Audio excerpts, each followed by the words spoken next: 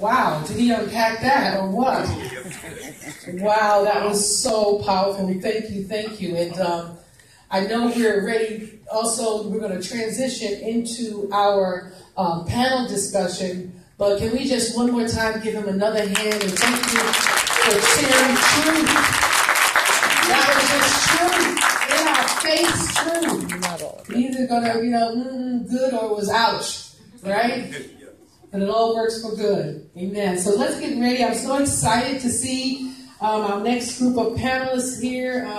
This is going to be including the day here as we look at the human justice issue from another side. And so I'm going to ask that they would come up at this time. We have Elizabeth Glazier. We have KJ Reed. Elizabeth Glazier is the mayor's office from the Mayor's Office for Criminal Justice. We have KJ Reed, the Deputy Director for the Center for New Leadership. Judith Green, Director for Justice Strategies at Harvard Kennedy School. And amen, Vinny Schiraldi. He's the senior, it's a private joke, Senior Research Fellow from Harvard Kennedy School. In addition, we have Reverend Ruben Austria, who is the Executive Director for Community Connections for Youth. And our moderator today will be Reverend Dr. Divine Pryor, who is the Executive Director for Center for New Leadership, and my partner with the co-founding the People's Police Academy, Reverend Dr. Divine Pryor. Can we all come and can we all give them a hand as they come? Wait a minute, we're missing one. I'm sorry, we are missing a sign. Where's my buddy? Where's my buddy? No, I'm missing one for Cottrell. Come up.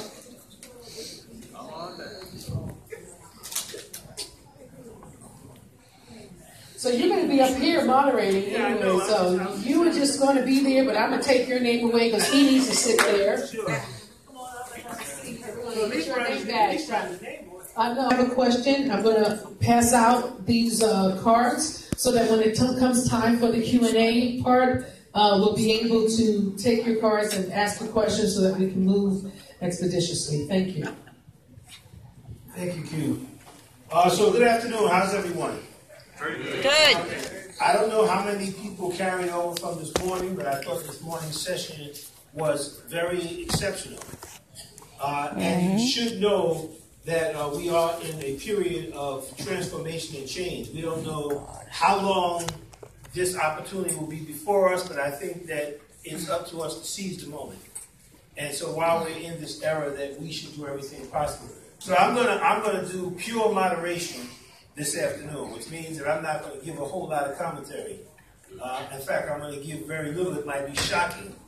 But what I want to do is provide our exceptional panel with the opportunity to offer us their perspectives on the reduction of crime in New York City, particularly as it has been outlined in the recent report that was released. So I'm going to ask a very general question, and I don't know which end I'm going to start from. I think that I should start in the middle? Okay, so good. So I'm going to start with Judith Green. And I know that Judith is very familiar with the report, but basically what this report really outlines and describes is the fact that there has been a major reduction, at least statistically, in crime. Now, I know to the persons who have lost loved ones, and part of that attachment, statistics mean nothing to you. So I want you to know we understand that. But overall, as you look at the numbers and you compare it to years prior, what we are seeing is a decline. And what we're interested in today is not only what the report outlines, but we want to also hear from the expertise of our panelists and how they think we can continue this decline. So we're going to start, and we're going to ask, this is how I want to do it. I'm going to start in the middle, and then I'm going to go over to Vinny, back to KJ, over to Ruben, over to Ms. Glazer, and then we'll end with Ruben. And I want to ask each one of them to give us about if I say 4 minutes, you're going to take 7 anyway. So let me just give you the 7 up front. Let's each person take 7 minutes and talk to us about the response that you had from the report, your involvement with the report, if you had any, and what does the report say to you specifically as it relates to the work that you do?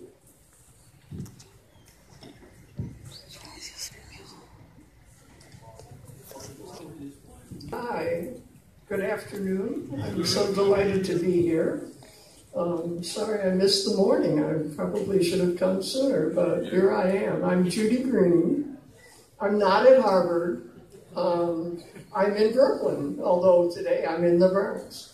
I run a very small policy research group called Justice Strategies. You can find us at www.justicestrategies.org on the internet. And I was one of 2 authors. Vinny and I wrote Better by Half. And now it falls to me to give the most difficult presentation or boring or whatever, because, you know, throwing numbers, throwing statistics at people is, you know, not a lot of fun, and it isn't going to be fun for you either. But, you know, maybe if you can just track, it's kind of impossible to talk about how New York City is probably leading the country in terms of reducing its reliance on incarceration, jail and prison, without throwing you a lot of statistics. So let me start by noting that, you know, I myself, if anyone had asked me 25 years ago what was in store for New York City in terms of crime or corrections or probation or whatever, you know, I probably wouldn't have been able to predict where we have got to, but where we have got to, 25 years of activities, organizing, advocacy, and good responses from local and state level public officials has brought New York City to a more than 50% reliance on locking people up. And as you probably know, you may not know that, but what you probably do know is that New York City leads the nation in terms of reductions in our rate of crime, violent crime, property crime. You know, starting in 1990, actually, we began to see declines.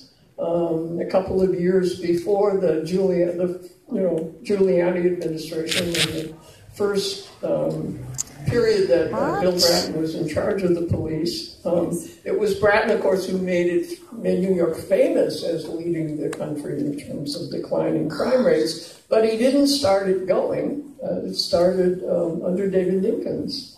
So from 1996 to 2014, the city's crime rate declined much more rapidly than index crime declined nationally. Between 96 and 2014, index crime, that means both violent and property together, declined by 58%, while nationally, crime was declining everywhere, but not at our rate. The national decline in that period in both violent and property crime combined was only 42%. So there you see us. We truly are the national leader. The 50 states have had at least some decline in their state prison incarceration rates.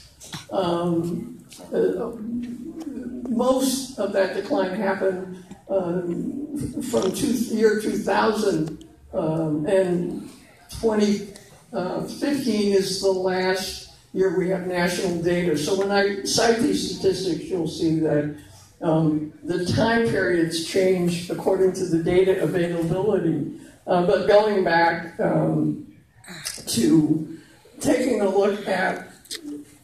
looking at each state from the year where their state prison population peaked to what it is or what it was in 2014 or 2015, 3 states lead the country. We're actually number 2.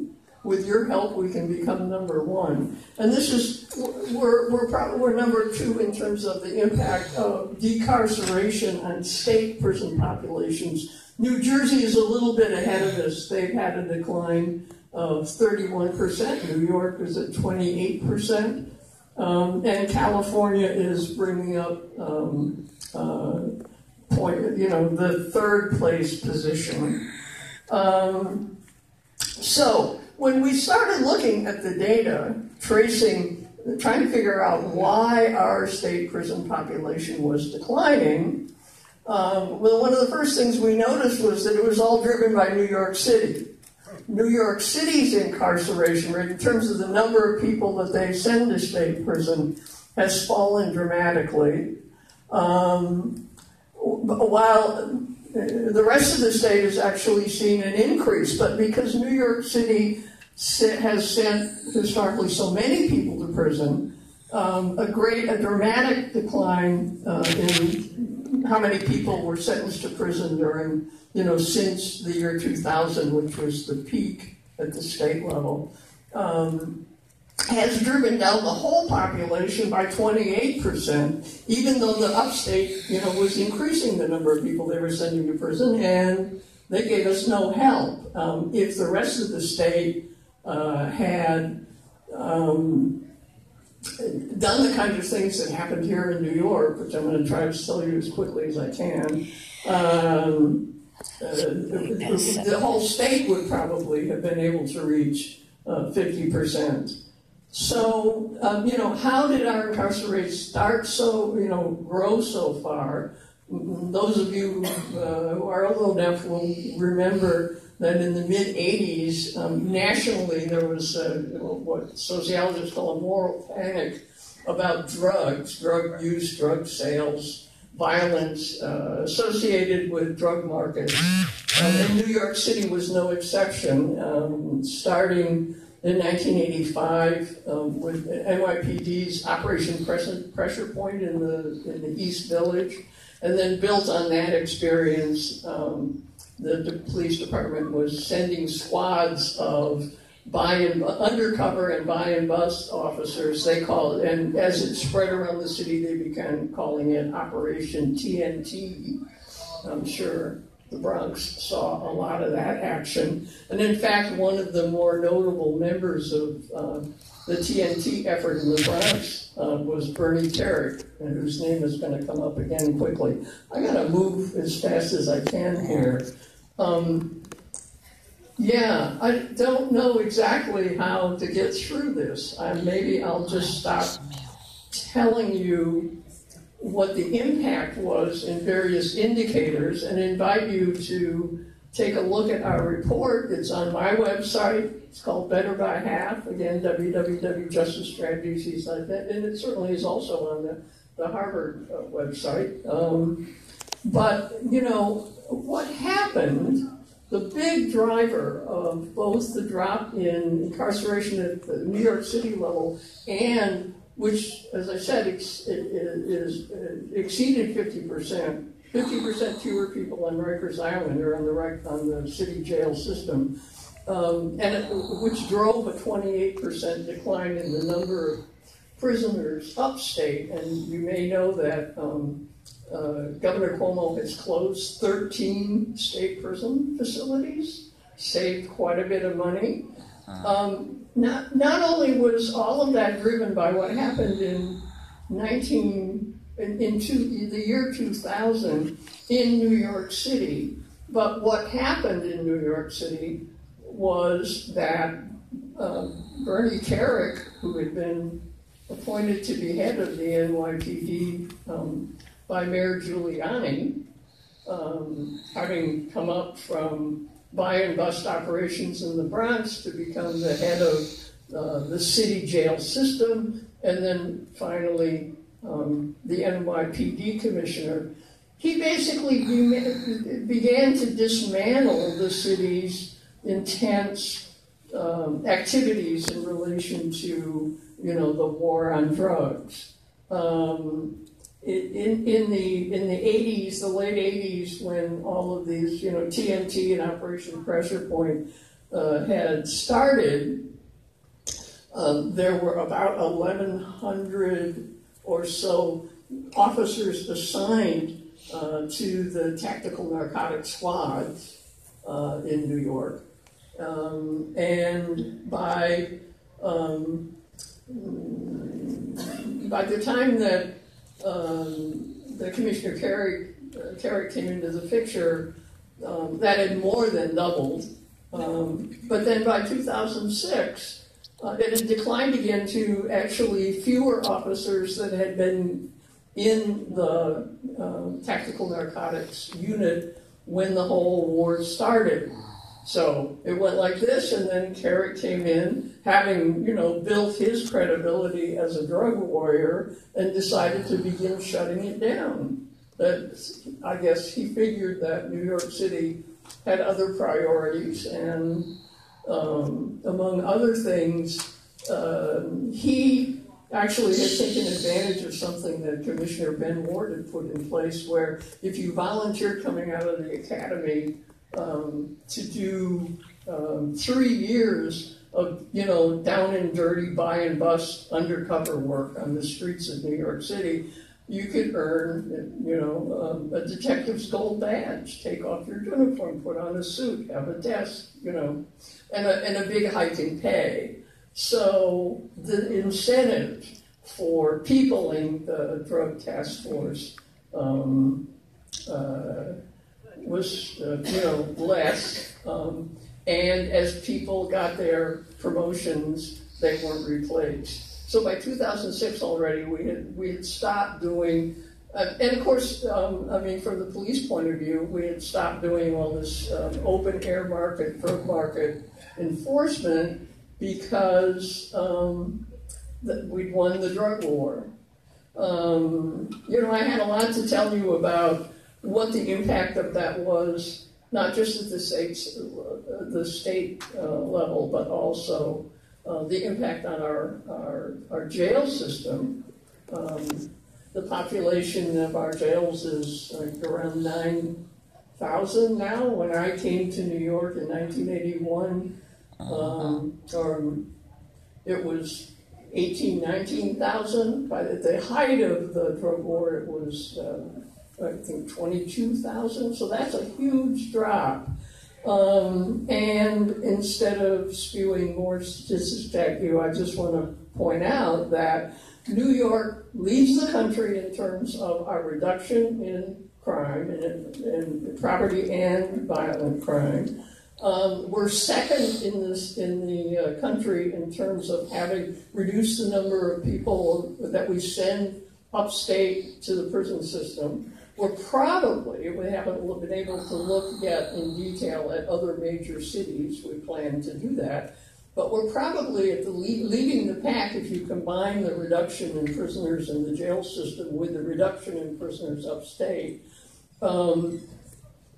Between 1991 and 2014, the combined jail and prison incarceration rate fell from 802 per 100,000 New York state citizens, or New York City citizens and state citizens, to 400, which is the incarceration rate for New York City this last year. Meanwhile, in the rest of the entire country, the incarceration rose from 477 to 675. So, not only are we leading the pack, but most other jurisdictions in the country are still stacking up bodies in their state prisons and their local jail. From 1991 and again to 2014, the New York City crime rate, this is the violent crime rate, the one that everyone is rightfully most concerned about, fell from 2,300 a year to 624. And so it's a sweet story. We have 50% fewer prisoners, coming from New York City in or going upstate. We have 73% fewer violent crimes. And, you know, what more can I say? Congratulations, New York City. Thank you, Judith. So because my panelists are not being quite as cooperative as I'd like them to be, God bless them, I'm going to kind of change the order. So I'm going to go to Reverend Ruben Austria. Since I know all the panelists and I kind of know their energy, I'm going to have to mix it up a little bit and see if we can flow. So I'm going to probably change the little note that I'm going to put in front of you. And they'll be interesting. But Reverend Ruben Austria, based on your reading of the report and the work that you do and your contribution to it, I'm sure, tell us what you got out of the report. So I think, you know, the big headline on the report is New York City cuts the number of people incarcerated by half. Violent crime goes down. Something that's kind of really unprecedented in a lot of places. And I just want to bring out, I think, a couple of the factors of the why that I heard Vinny and Judith talk about the last time that really rang true for me as somebody who's been working in this field for about 2 decades.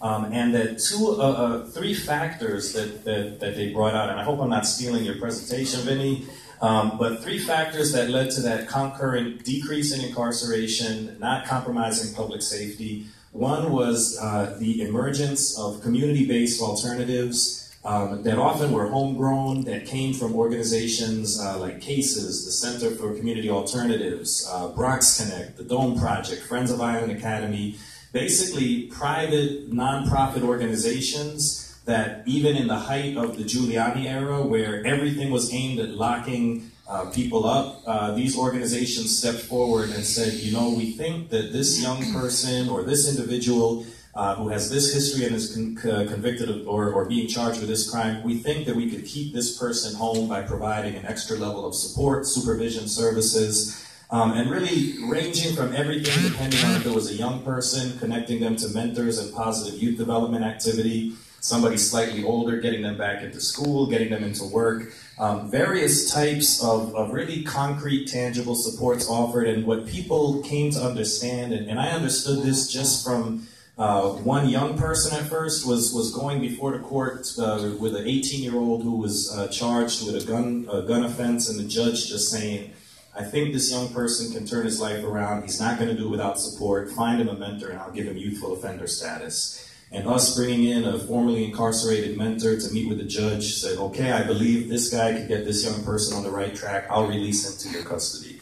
And so one of the kind of hidden stories that I think is often not told is the push of community-based alternatives who have been doing this work for a couple of decades. Even when it wasn't official government policy to rely on alternatives, they could get the respect of judges. They could get begrudgingly the respect of prosecutors. They definitely would work hand in hand with the defense attorneys. And these organizations, if you look around New York, really make up an infrastructure of options for somebody who's looking at that person that really could kind of go either way. And the judge is saying, I see this history, I see, the factors, I see all the stuff that's going wrong, but I believe that if this young person has more support in the community, it's going to work out.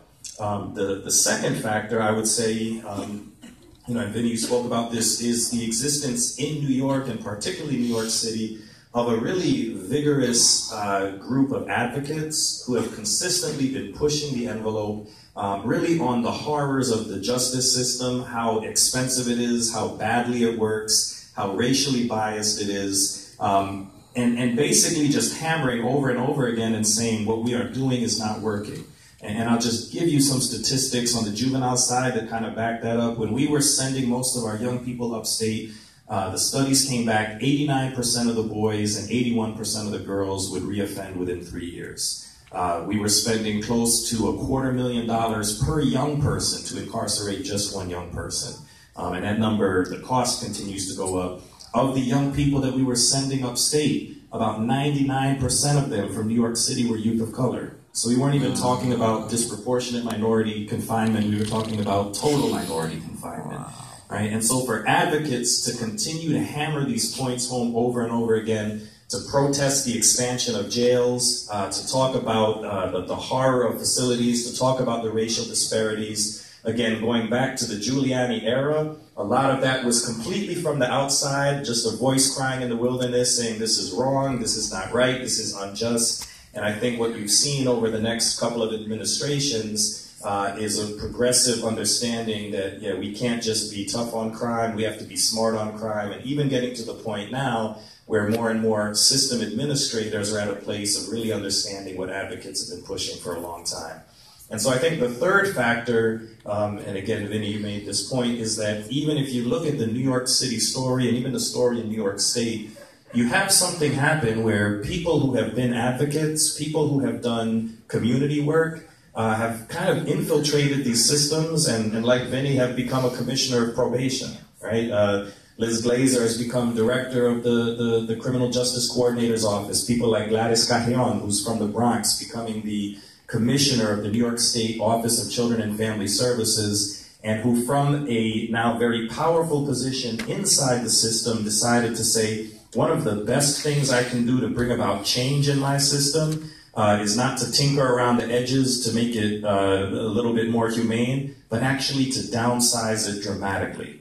Gladys Cajon went into OCFS with the idea of saying, I want to expose how bad this system is, I want to gut it, I want to rip it apart. And in combination with advocates, in combination with New York City pushing to get the kids back, in many ways succeeded in doing that, where there's probably less than 10 juvenile prisons now upstate, where there was 30 about 10 years ago, right? So this combination of factors, right, the presence of actual community-based alternatives, the fight of advocates, and then certain progressive leaders coming in who really decided to take some bold steps and to do things very differently, not to practice institutional maintenance. I think that's been the combination that's got us to the point. But if can I have 60 more seconds? Sure. So the one thing that I wanted to say that when I read the report, the piece that just hit me is that this is, we can celebrate reduction in crime, right? We can celebrate reduction in incarceration. 2 points that I want to make. One is that the system, for those who are still in it, is just as brutal and awful and terrible as it has been. And I just went through it with one of our young people who basically spent the weekend going from the precinct to the court to the barge to all of this stuff, and you just see how much this thing is like a meat grinder, and it's still horrible for people who are in it. But number two, and this is the point that I want to raise, and it's a point I want to raise for our advocacy work, for our policy work. We have done a really good job of cutting crime and cutting incarceration. What we haven't done as good a job of doing is reinvesting the millions and millions of dollars that are spent on incarceration into genuine community resources. And I want to just give you a few figures. About 10 years ago, they started building the new courthouse in the Bronx. Budgeted for $250 million. Final cost was $400 million. Of course.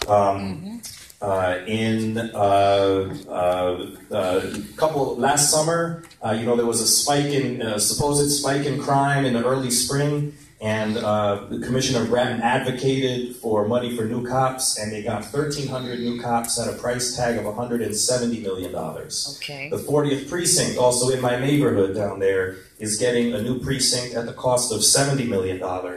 And right now, the city has a proposal as part of moving the young people off of Rikers, which should happen, and that definitely needs to happen, but to renovate 2 detention centers at a cost of $300 million. And so I bring up all of these numbers to say that if we are successfully bringing down crime and incarceration, if we were to put a concomitant investment in communities at the rate that we invest in prisons, police, jails, and courts, do you know what would happen? If we took that $170 million and we said, instead of hiring 1,300 new police officers to deal with the combat in crime, what if we hired 1,300 men and women formerly incarcerated who live in NYC, who live in the neighborhoods where these kids come from, who can talk to them, who are credible messengers, who've been proven to reduce crime? We would see some gains that I think would outstrip anything that could come from policing. We would see not just community safety increase, but we would see something that we're talking in terms of community thriving and flourishing. Because what we know is that even when criminal justice policies are effective, the most that they can do is suppress crime. But our young people in our communities are worth more than suppression, they're worth investment, and I'll close with that. Thank you so much.